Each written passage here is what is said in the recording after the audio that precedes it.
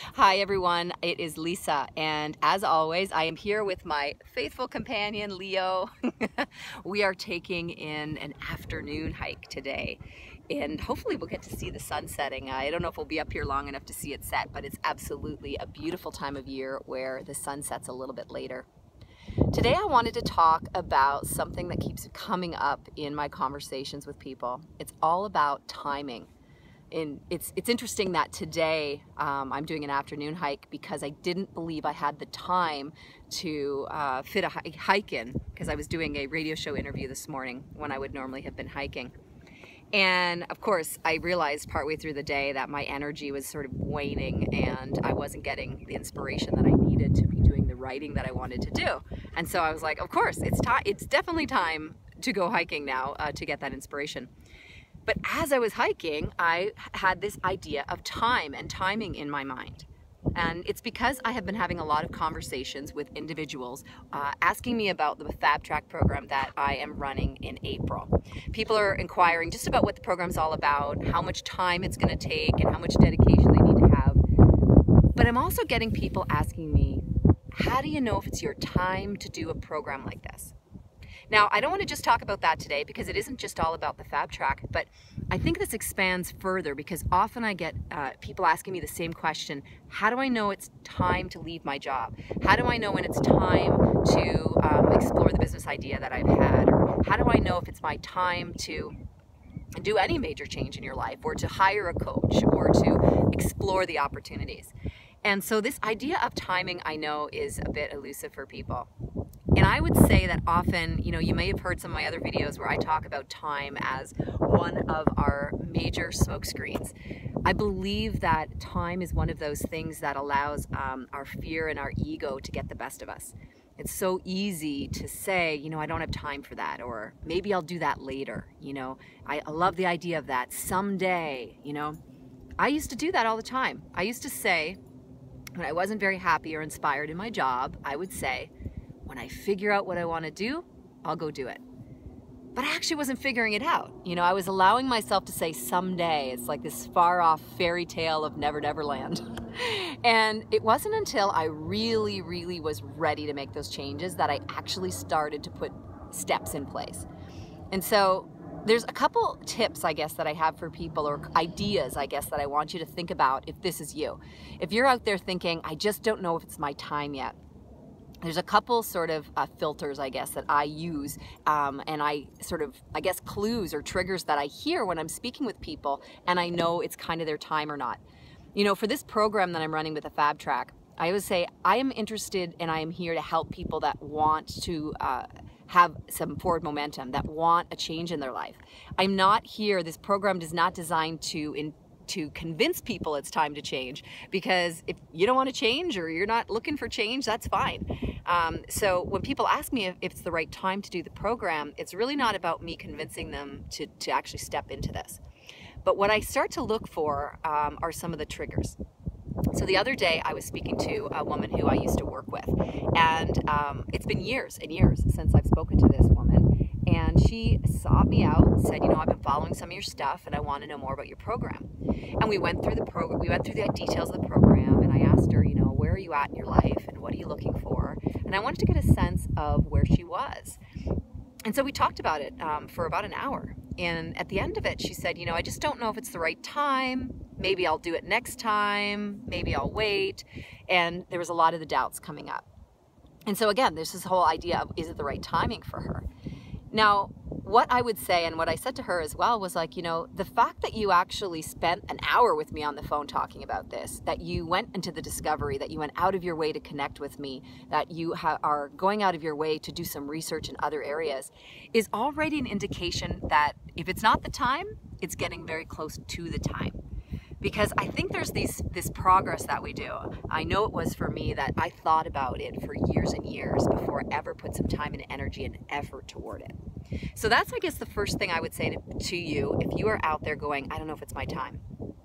If that question is coming up to you more and more, You know, it's not like once a year at New Year's Eve you think, oh, it would be nice to have some change in my life, and then you don't think about it again. If it's like every morning you wake up and you're thinking, man, I wish I could do something else. You know, if it's like this urgency and this frequency with which you're asking the question, that's a sign. That's a sign that it's either your time or it's getting very close to be your time. That's the first indication. The second thing that I would say for people is, who are you saying this to? Is it something that's internal in your mind?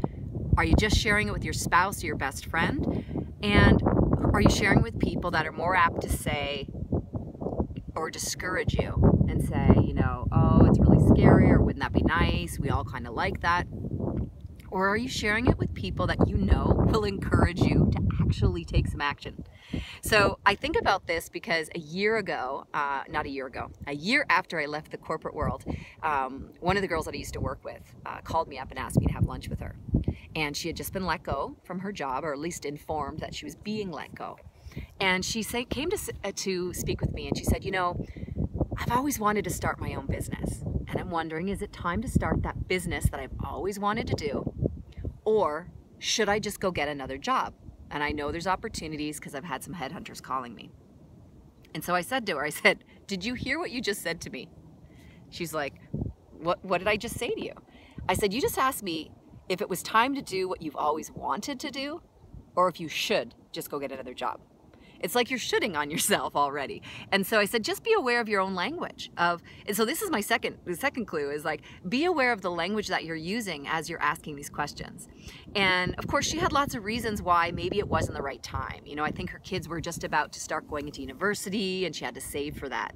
And I'd said to her, I said, so what has to happen for that timing to be right? You know, when your kids were in grade school, you were saying, I just need my kids past this young stage. And then they were in high school and you said, I just got to get them out of high school. And now it's like, I just got to get my kids into university. And when they're out of university, are you going to be saving for their weddings or trying to help them buy their first house? And so will there always be something in life that you can use as a reason not to do it? And so if you're just looking for reasons not to, you're going to find them everywhere. I will put it to that. There will be reasons everywhere. And the second thing that I had mentioned to her was that I said, you know, look, you decided to have lunch with me. You didn't call up the headhunter and say, let's discuss some of these job opportunities. You chose to have lunch with the person who just left a corporate career and was starting her own business. And so I said, just again, pay attention to where your energy and your efforts are guiding you. And again, I didn't tell her that it was time to leave her job or to not get a new job and to get a business, because that's not up to me to decide. I think truly the third thing is that the only person that can tell you if it's time is you. So the third thing is really all about tapping into that internal sense of, do you really feel like it's time? Is the thing that's telling you it's not time more your ego or your fear? Is it more about wondering if you are capable, if you have the resources? Because those are completely different questions. And those are things that we can put resources towards, and we can do work to solve those puzzles or those questions that you may have about that. Whew, that was a lot. That was a lot about timing, but it is all in my mind here, and I'm thinking about, you know, the fact that no one gives you permission. No one can give you permission to say that it's time to have this turning point decision in your life. And whether that's huge, like leaving a job, whether it's smaller, like hiring a coach or joining a program, that really gets to be your decision. And I gave you three kind of things to think about. One, is it becoming more of an urgent question for you that you're actually putting some time, energy, and effort towards exploring the answers to those questions? That's the first sign. The second sign is, are you actually seeking out people that could help you and encourage you to do that? Or are you still just complaining to the one friend you know who would never encourage you to do that? And third, are you tapping into your own gut reaction of, if I don't do this now, when? You know, what am I actually waiting for? Do I think there'll be something will come along in a year or 5 years from now? Because the one truth that I know is, I don't know how long it will take you to, you know, to find your dream. I don't know how long it's going to take me to fully realize exactly all my dreams. But what I do know is that I waited a long time to actually start. And so if I could tell you that your dream was going to take you 5 or 10 years to actually manifest, the one thing that I do know is that if you wait another day, it will take you 5 years plus a day. And if you wait another year, a 5-year dream takes you 6 years when you wait a full year to actually get going, and so on. You wait 10 years to do it. It's all of a sudden 20 years to do a 5-year dream. The math was wrong on that. 10 years for a 5-year dream, 15 years to make that happen. I think you get my idea. I think you get the idea.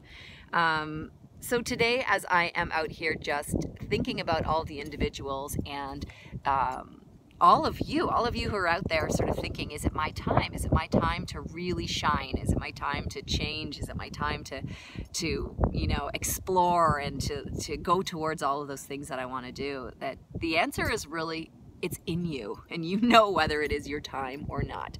And yeah, I'm here to encourage, support, and help cheer on anyone who has realized that, you know what, this is my time. And whatever that means, whether that means you want to join a program like mine, whether you are just going to start exploring some other options, doesn't matter. It doesn't matter. Choose that time on your own. Don't wait for anybody else's permission, because there is no better time than to get out there, living your best life and finding, you know, your own version of fabulous, whatever that means, and maybe even just choosing to define what fabulous means for you. There's no better time than now. So that's all I got for you today, guys. I hope you're out there finding your version of fabulous. And until next time.